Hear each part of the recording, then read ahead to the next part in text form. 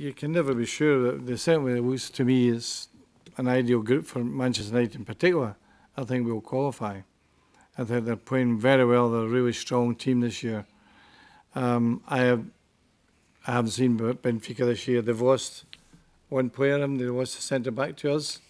That's one player gone. So I don't know how strong they're going to be. But in history, you would say Benfica would qualify. They have a fantastic history. I think they've played in, is it 7 European finals? 7 European finals. That's twice what United have played in.